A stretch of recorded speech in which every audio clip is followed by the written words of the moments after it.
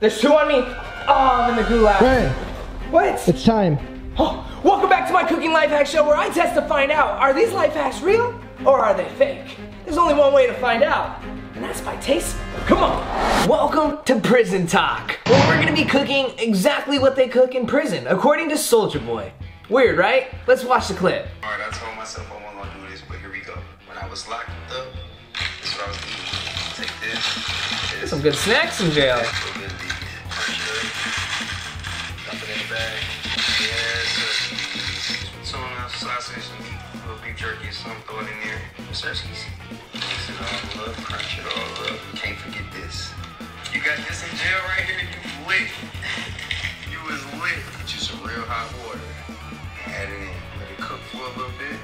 Okay, so we don't really know how this one ends or what it tastes like or anything. So we're just gonna be going off of Soulja Boy's hack here. So let's see how lit these people in prison are. First thing we're gonna need is some ramen. The chicken ramen is the one that he used, so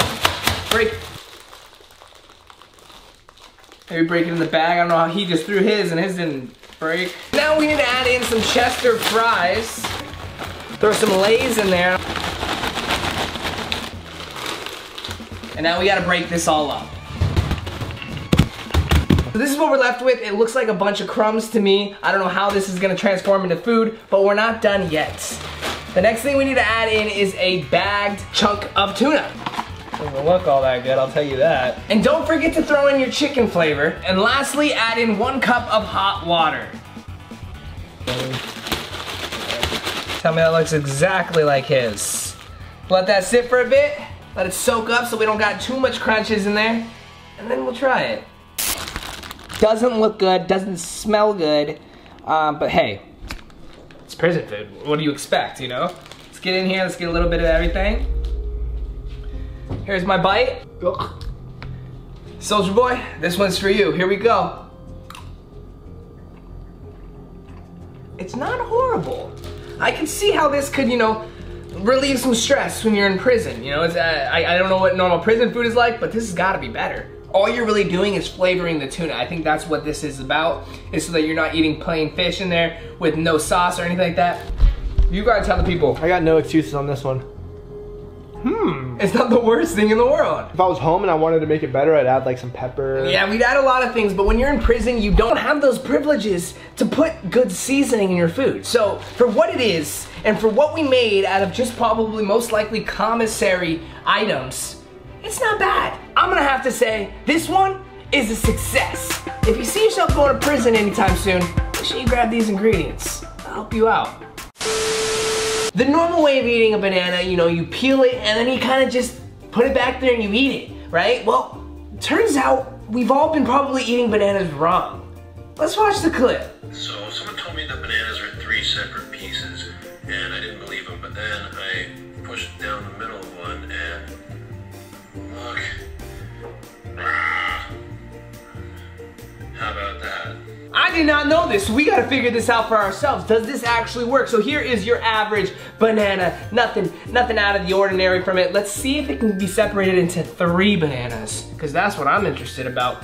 Peel it down. So all the guy did was kind of puncture it right here. Whoa, what's that feeling? What's that feeling? oh my God. Well, I'll be damned. This is actually 3 bananas. Because sometimes you eat 1 banana, you want a little bit more, right? And it's just too much to open a whole other one. Just split it into 3. I mean, that's technically the same banana. Right! It's a life hack! This one, without a doubt in my mind, is a total success. I'm amazed. Now it's time for a healthy, delicious snack, hopefully, if it turns out that way. Let's roll the clip. She don't wanna waste no time, but she good at wasting mine. And baby, I'm falling, and you got me all in. I mean, I'm no health coach or anything, but that looks pretty healthy to me, so let's make it. This is a store-bought potato, nothing special about it. We're gonna throw it in the microwave for 5 minutes on each side. Aren't you supposed to stab it? Oh, couple stabs, I'm guessing this allows the heat to go in and out, cook the inside. I'm guessing here. I'm just a dude who tries life hacks, what do I know? A few moments later. All right, our potato is now officially done being cooked in the microwave. So the next thing we need to do is we need to chop this potato in half. But now you need to season your potato. So we got some paprika here. We're gonna throw that on top, nice little layer. Then we're gonna add some pepper. Then we're gonna add some salt. Then we're gonna add a little bit of garlic powder. Then we're gonna grab some cheese. This can be any kind of cheese that you like. I got Mexican blend because yo soy mexicano por vida hasta la muerte. Pick up the merch, BrennenTaylor.com. Okay, here we go. Don't worry, we're gonna put some more cheese after. If you didn't know, I'm lactose intolerant, and that merch is selling out quick, BrennenTaylor.com. Grab your tomatoes, place them inside, crack them inside. More cheese, put it on the top, and then you wanna season it with one more round of all your seasonings. And now we are ready to throw it back in the oven for 20 minutes at 350 degrees. I can't wait to eat this. Look at that, perfect timing. Woo-wee! Oh my God, look at that. That looks pretty freaking good. Next thing we're gonna need to do is throw on some sriracha. I honestly have never had sriracha before. I'm not gonna lie to you guys, it looks great, it smells great. Let's see if 20 minutes was the exact right amount of time, and let's see how much this egg is cooked. Let's cut it in half.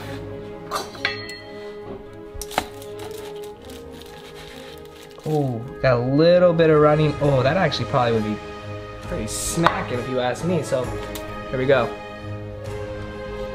Oh my God! This smacks ridiculously hard for no reason. You were to throw in maybe some pieces of ham or maybe like some chopped up pieces of bacon in there, this would be a on-the-go meal. This is like a full course meal, on the go, easy, delicious. Oh my God. I'm gonna have to say it, guys, this one is a total success. You need to try this at home. I'm gonna finish eating this, but I'll see you guys on the next one. Where are all my cheese lovers? Right here. Hey, I thought we were lactose intolerant. Yeah? Well, today we're gonna have to break that because we're making cheese donuts. Huh? Let's watch the clip. Okay, so this video is for Gordon Ramsay, so if you're not Gordon Ramsay, just keep scrolling. Anyways, I'm not Gordon Ramsay. ahead. I just wanted to let you know that some people are kind of saying low-key that, like, I'm a better chef than you, and, like, obviously, like, I know that that's, you know, true. So I just wanted to show you this recipe for... Wow. Okay, my little lactose stomach is pumping right now because of this. So we gotta try this out because that's what we do on this channel. We please everyone. So what we have here is a giant, more cheese than I could ever use in my entire life. A giant stick of mozzarella cheese. This is a brick of mozzarella cheese. Let's cut this in half. In the microwave and let's melt this cheese up.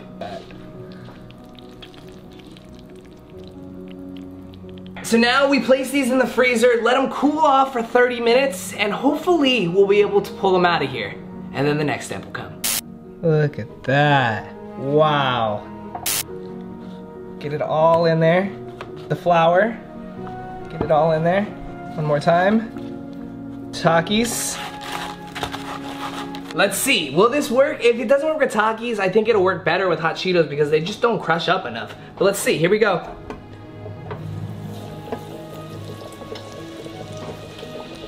Now we wait. Right off the bat, I can already tell by just looking at it, the hot Cheeto one looks a lot better, but for the sake of it staying together, I'm gonna pull apart this other one since it's had more time to cool. Let's see if we got that same effect. Here we go, ready? And pull. Oh my God, I think we did it.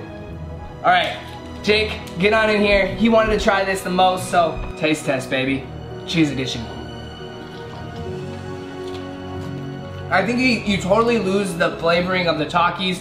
There's no more spiciness. It tastes like a classic mozzarella stick to me, but in just bigger form. I have too much cheese. It needs a sauce. It needs like a marinara. You dip it in there and it's over. That's exactly what I was thinking. The crunch is really good though. Solid crunch. Like it definitely held its own inside of the maker. I thought it was gonna lose itself. But if you're comparing it to like a cheese stick from a pizza place with like garlics, I don't know. I don't know what's better. I like it. Let's pull this apart. Here we go. Let's go into the camera. Ready? Oh my God. All right, let's try it. I think the Takis was way superior. The crunch was better because Takis are always harder. The flavor's completely gone from the chip though. Yes, you don't taste the chip at all, so you can really use any kind of chips. You can probably even do it the normal way and use breadcrumbs. Go crazy with this, try out your own. But for this test, I'm gonna have to say for the cheese donut, this one is a success. It's good. I'm gonna finish this off. Okay, even though I'm lactose. I'll feel it later. This is a toaster, and these are steaks. And we're gonna cook this steak inside of the toaster. Will that work? I don't know. Let's watch the clip. All right, she's straight up putting a T-bone steak in. Well, I'll be damned. That looks pretty dang good. A little crispy on the top. Oh wow, that's a lot of sauce. Okay. Well, I think we can make this steak a little bit better because steaks are my specialty. So before we do this, we gotta prepare the steak. She looked like she just threw the steak in there. She didn't even prepare it first. What is she thinking? Grab our steak out, we're gonna dry it off. So I'm gonna throw on just some nice seasoning, some salt and pepper rub. And then rub it in, massage it in. Let's put it in there and let's see if it cooks. This might potentially ruin my whole toaster, but here we go. Okay, it's in there. Let's see if it cooks. Here we go. So the only thing that I can say that it looks different from my normal steaks is my steaks come out a lot more oily and buttery because I usually douse them in butter. This has no butter, no oil. We literally just cooked the steak. We have some seasoning on it. We're gonna let it sit for a little bit so the flavors can come back in, and we gotta salt bae this. A little salt. Okay, let's check out our steak. Let's see what we're working with here. So I'm gonna cut it down the middle.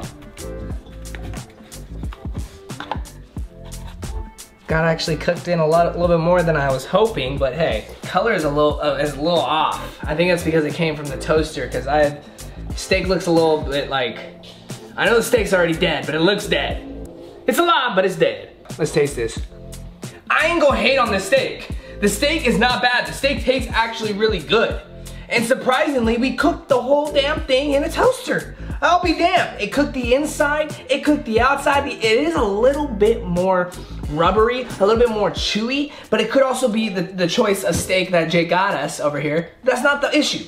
The issue is it tastes actually somewhat good. It cooked rather fast. There's really not much dishes besides trying to figure out how I'm gonna wash my toaster, but hey, that's besides the point. That's a good quality steak.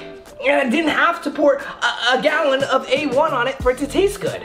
I'm gonna have to say that this life hack is actually a success. Hey, if all you got is a hole in the wall to plug a socket and a toaster, you can make a steak. I wonder if it works with chicken. That wraps up this video, guys, and I really don't want you to miss out on these awesome Black Friday / Cyber Monday deals. There's only 2 days left to get up to 50% off on all the merch, BrennenTaylor.com. Hit the like button, hit the subscribe button, and always remember, take care of yourself. I love you guys so much, and I will see you later. Peace.